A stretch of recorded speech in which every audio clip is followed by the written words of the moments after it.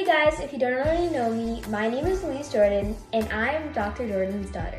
Today in this video, I will be making a tutorial on how to floss your teeth with braces. So the materials you'll need is a floss threader. I got mine from the company called Gum. You can get them at Target or Amazon. It doesn't really matter, but this is what they look like. It's kind of thin, so it's hard to see on camera. And then you get a normal length of floss, but just remember, if it's too short, then it doesn't work as well when you're trying to floss your teeth. Next step is to pull it through the floss threader.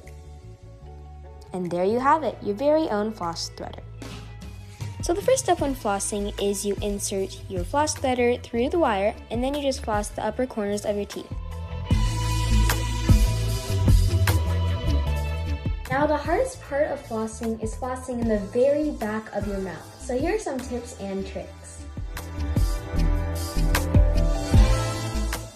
So when flossing in the back of your mouth, you want to pull your cheek out of the way, insert the floss threader through the wire, and then floss like we did earlier.